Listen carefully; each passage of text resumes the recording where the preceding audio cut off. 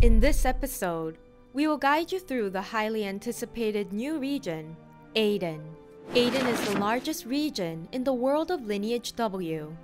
As such, Aden is not only a region expansion, but it includes a variety of other content for new adventures.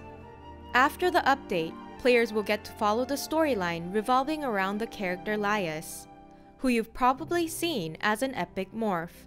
To prepare for the new adventure, let's take a closer look at the main fields and dungeons of Aden.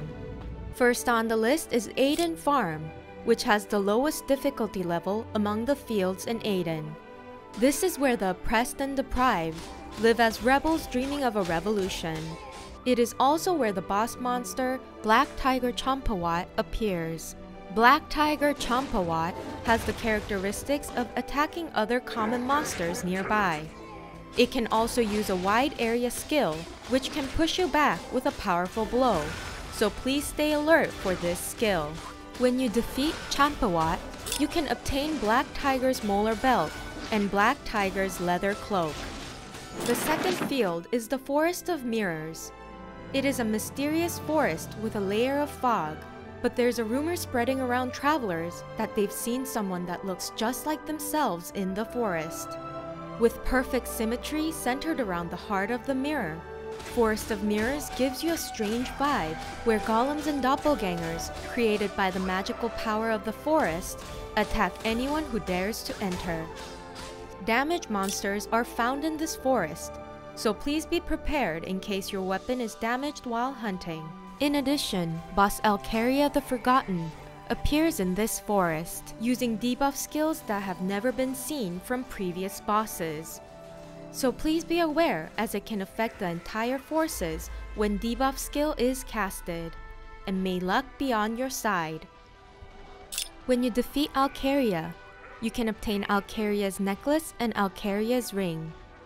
Next on the list is Forest of Light and Shadow, a field with a beautiful scenery made of trees and vines. However, it is a dangerous place where the kins of darkness have settled, like the shadow of the forest, precariously coexisting with the fairies above ground. In Forest of Light and Shadow, there are many densely populated areas with monsters, making it an effective hunting ground. In addition, boss terrorizer Marisha appears in this forest.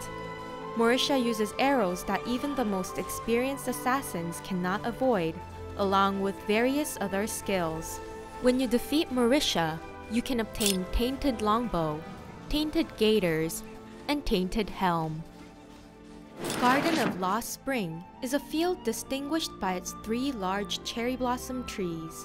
However, it's been a long time since anyone has visited due to the powerful monsters. Monsters in this field will attack with poison, so be sure to have your antidotes in hand.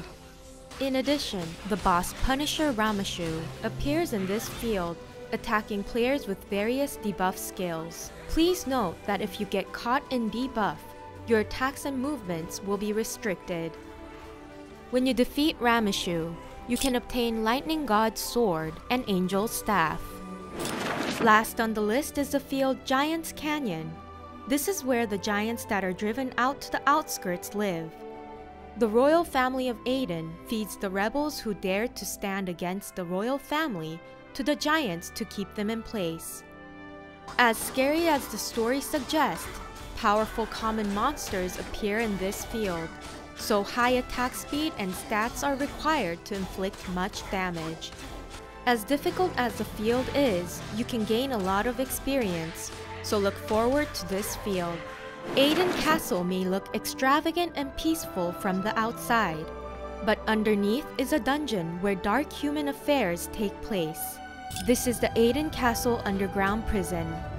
You can enter the Aden Castle Underground Prison through the dungeon UI, or the portal in Aden Castle Village. Aden Castle Underground Prison is a dungeon where undeads appear on all floors, and undead extra damage is applied to them.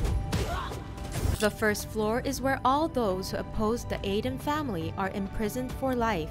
It consists of maze-like complex structures and dimmed lighting, where prisoner monsters appear. The second floor has an even darker atmosphere than the first. It is where the souls of those who were unfortunately sacrificed for the nobles' parties wander around. The second floor consists of high and low terrains and complex structures where powerful wraith monsters appear. Next is the third floor, the last dungeon of the Aden Castle underground prison.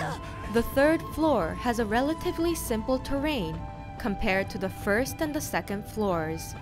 This is where secret banquets are held for the nobles, and prison guard monsters guarding to keep the secret appear here. In addition, the main figure of the Aden Castle underground prison, boss Black Revenant Lias, appears on this floor. This powerful boss uses different patterns of debuffs, but when defeated, you can obtain Black Revenant's two-handed sword and other Black Revenant's armors, so be prepared. This concludes our guide on Aden, and we hope you'll get to strengthen your character with the new adventures coming to Aden.